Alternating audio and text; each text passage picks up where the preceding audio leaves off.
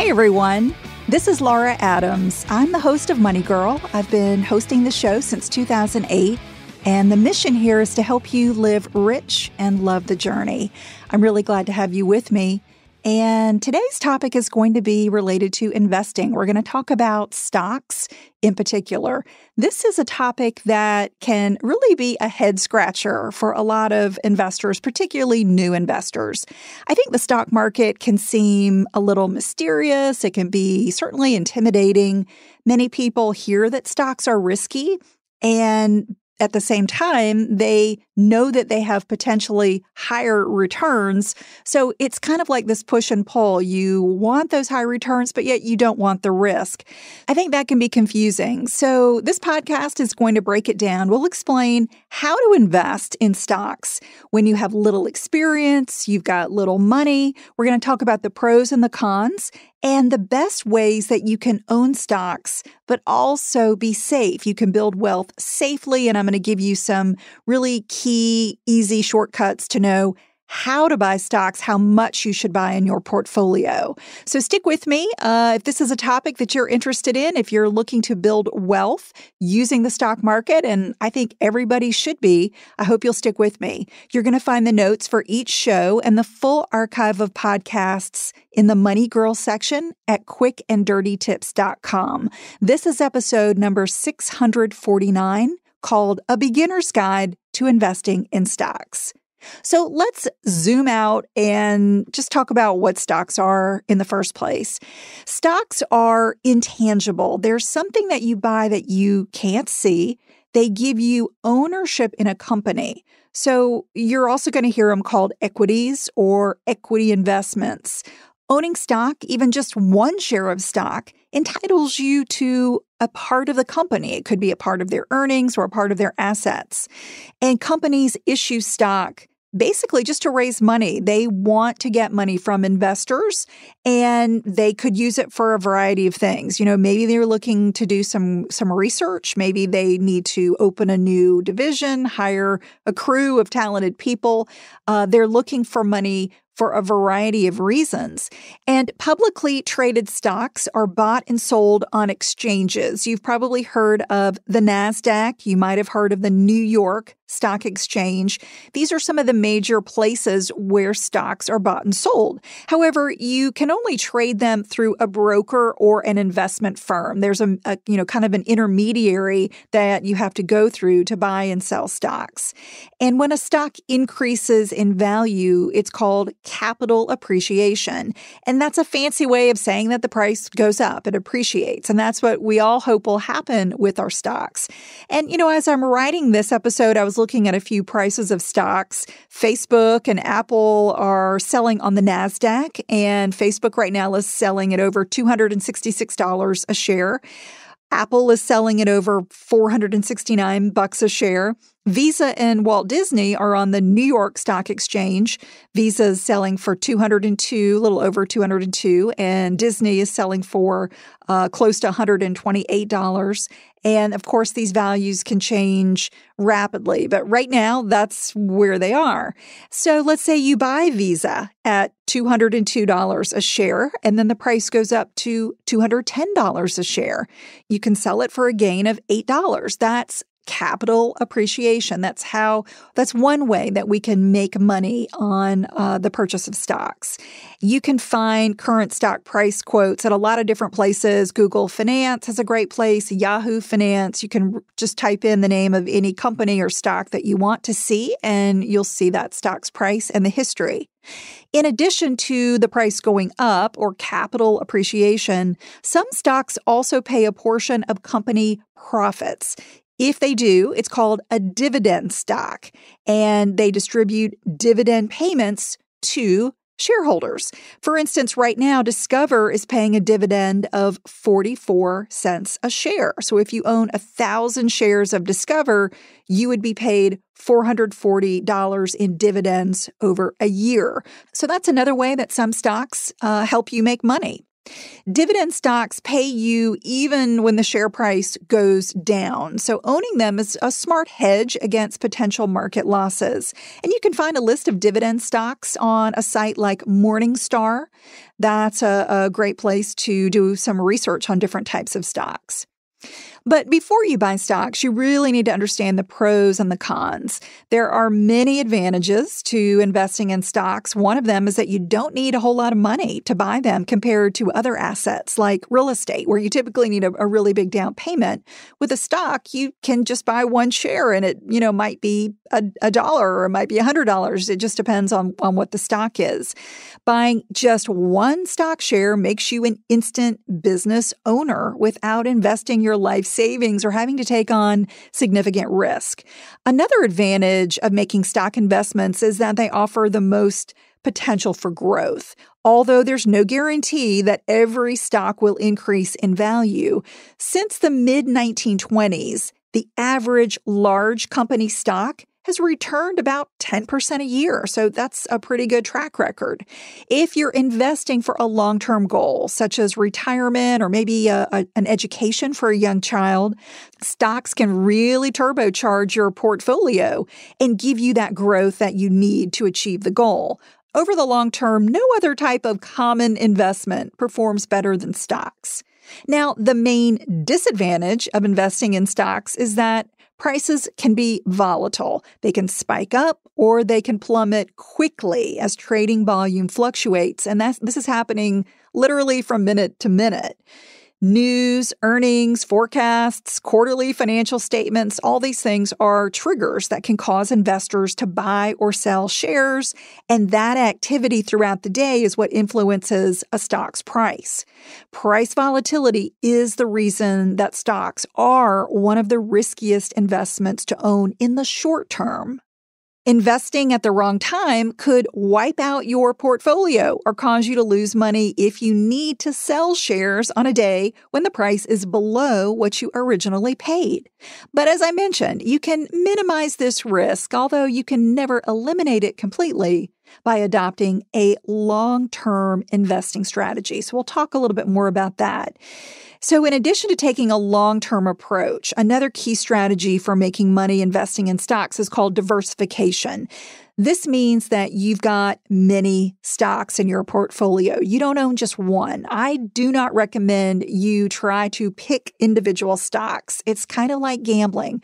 Unless you really have a lot of information, you do it for a living, it's really difficult to pick winning or losing stocks.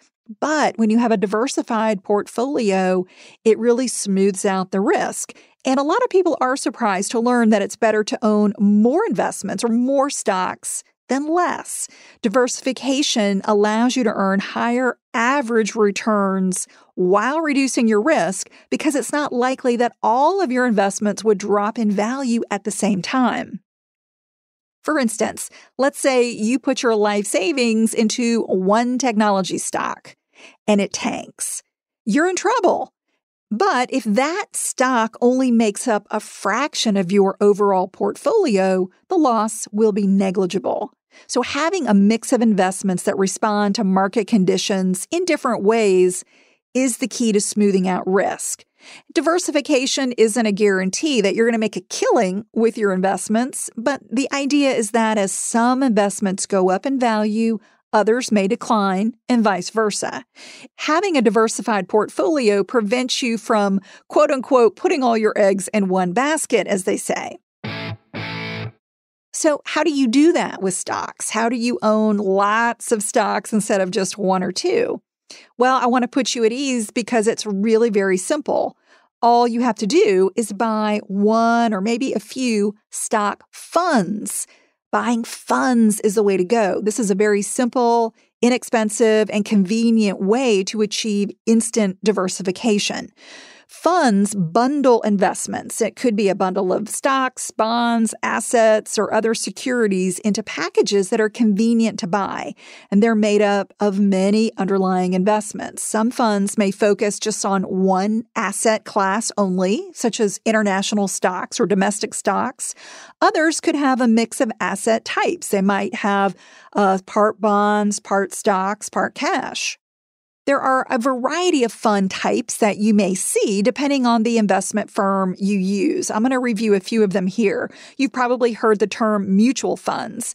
These are very common. They are collections of assets that are managed by a fund professional, and they give you a really simple way to own a portfolio of many stocks. Shares can be bought or sold only at the end of the trading day when the fund's net value gets calculated. So there's a little bit of a delay with mutual funds. You're not buying and selling instantly like you are with another type of fund that I'm going to tell you about in a moment, but the value is calculated at the end of the trading day. So the other type that you've probably heard of is an exchange-traded fund, or ETF. These are similar to mutual funds because they're baskets of assets, but they trade like an individual stock on an exchange, and so they're experiencing price changes throughout the day. You've probably heard of index funds. These are a type of mutual fund that have a goal of matching or outperforming a particular index, such as the S&P 500. And index funds typically come with very low fees, and they may be made up of thousands of underlying assets. So index funds are a great choice. Target date funds are another type of fund you may see on your menu of options.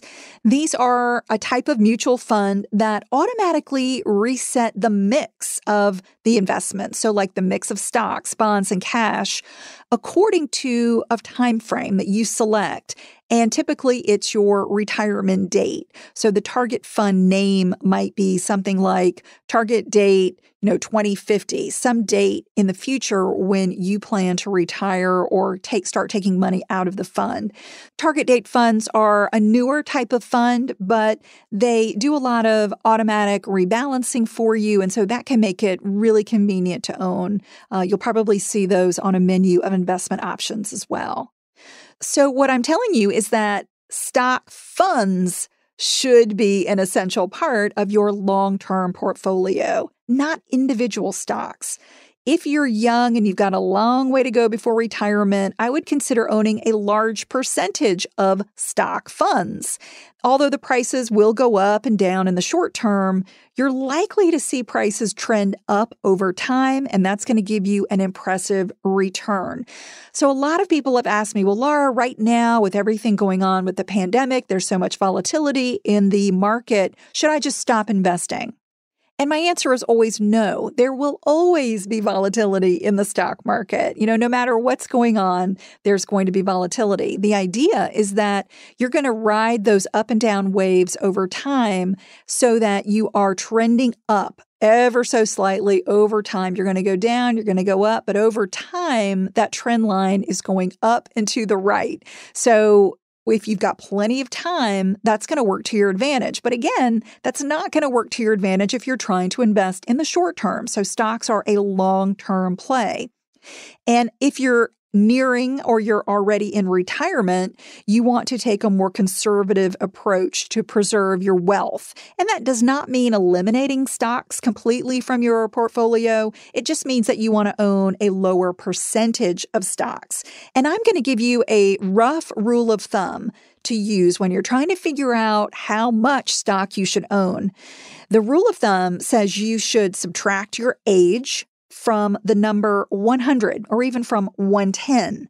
And that number is the percentage of stocks you should own. So let's say you're 40 years old. You would consider holding either 60% or maybe up to 70% of your investment portfolio in stocks. Now, if you are super aggressive and you've got a lot of tolerance for risk, you might go 80% or 90%. It really is up to your individual risk tolerance. So this rule of thumb is just kind of a middle of the road way to think about it. And then the remainder of your portfolio would be in other types of assets. So things like bonds, real estate, and cash. Again, these investment allocation targets are not hard rules because everyone is different. Everyone feels very different about taking risk with their money. What's important to remember about making money with stocks is that the amount you own should change over time. When you have decades to go before retirement, You want to take advantage of as much growth as possible by investing the majority of your portfolio in stock funds.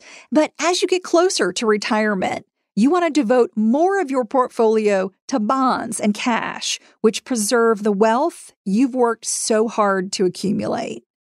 I hope that's been helpful to give you a primer on stocks and some ideas about pros and cons and how much you should have.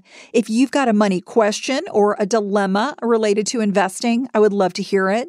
One way to do that is to email me a question at lauradadams.com. Another is to join a conversation that's going on at a terrific community, which is my private Facebook group called Dominate Your Dollars. There's some really great people helping each other, asking really smart questions, and I'd love you to be a part of it. To request your invitation, all you have to do is visit Dominate Your Dollars on Facebook, or you can send me a text message for immediate access. Just text the word dollars, DOLLARS, to the number 33444. I hope to see you in the group.